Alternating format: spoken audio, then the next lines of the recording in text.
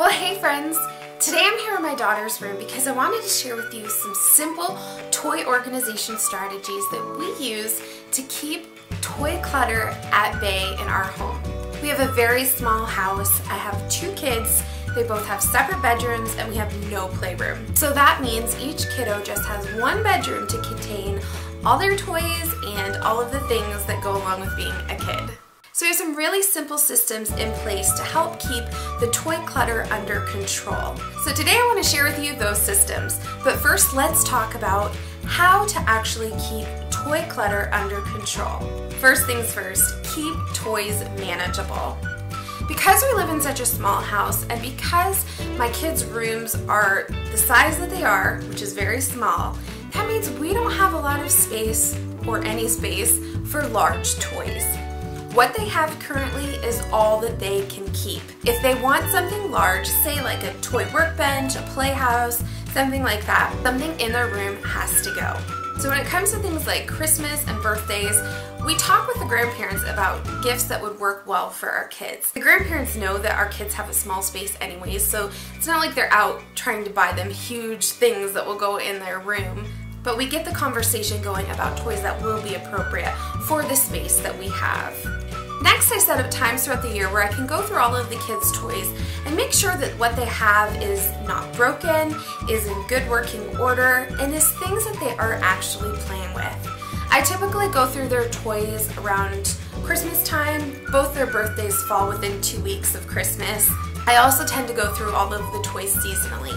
Since we're in a period of time where we're heading into summer, I recently went through all of the toys and I pulled out things that would be great to be used outdoors. So there were things that could be used for water toys, there were things that could be used in their playhouse outside, and they're toys that my kids kind of really aren't playing with, but they probably will play with them in a whole brand new setting.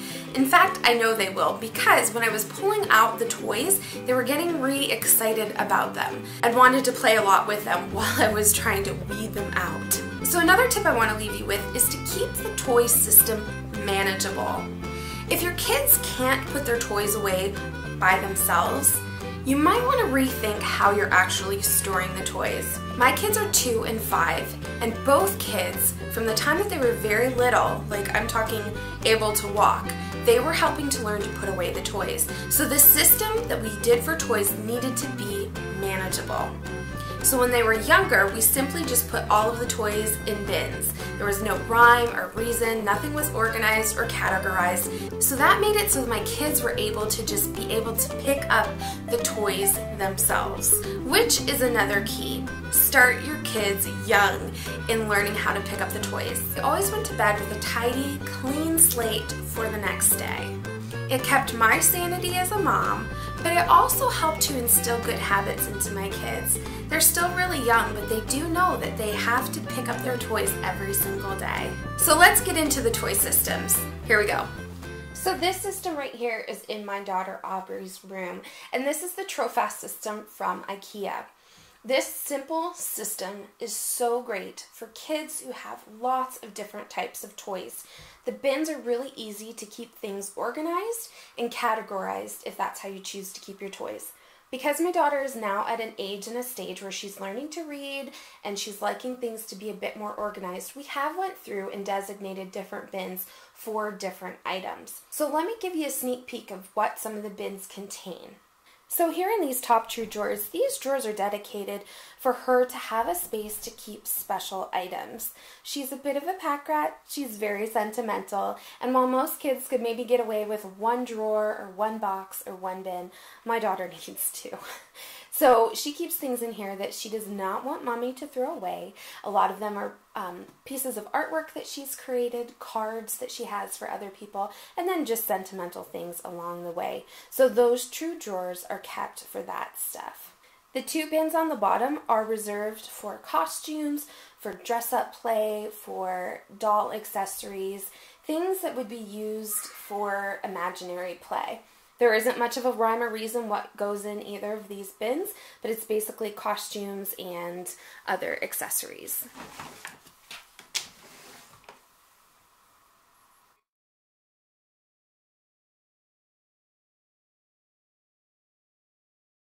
This bin holds all of her games. She's got puzzles and Etch-a-Sketch, flashcard type games, Go Fish, Candyland, and Chutes and Ladders, and they all fit in this drawer.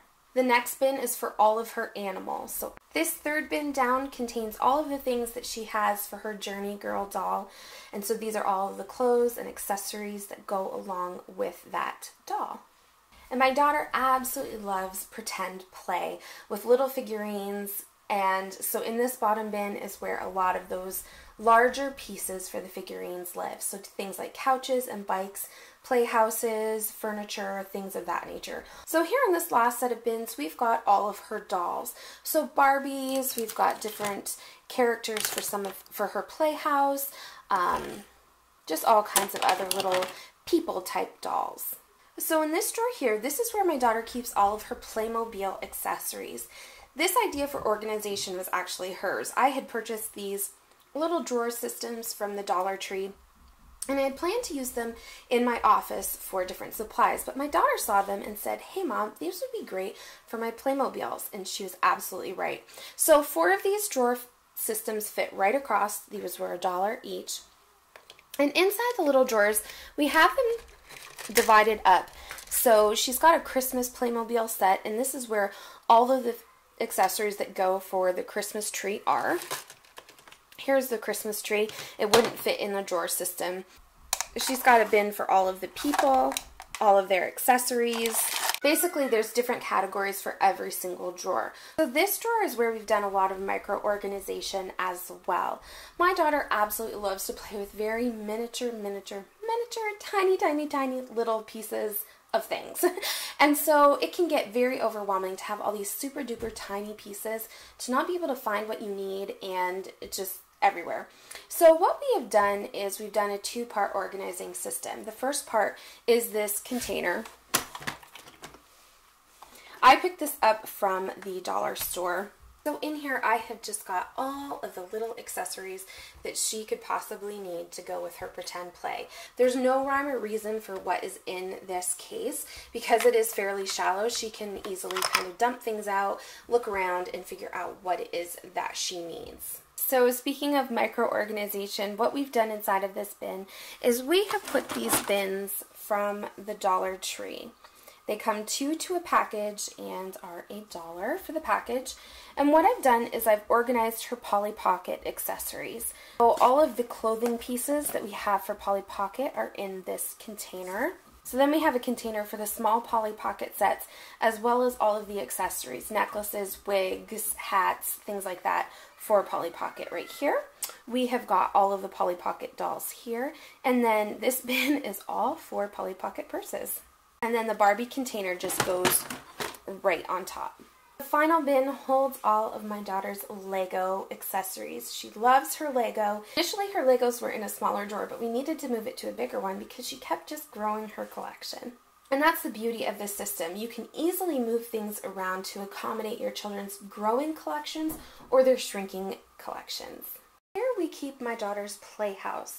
Because it is right near where her toy system is, she's able to use this dollhouse when she is playing. It's not located across the room, it's just right near where all of her accessories are, so she's able to have so much fun with this thing. Over here in the corner, this is where I keep the large accessories for her 18-inch doll. She has some things like a mirror and a coat rack and different things like that. And they didn't fit into the Trofast toy system, so we just have them tucked back here in the back. So here we are in my son's room, and this is the toy system that we have in his room. If you want a complete room tour, I will have that linked down below for you. But this system right here is the Expedit from IKEA.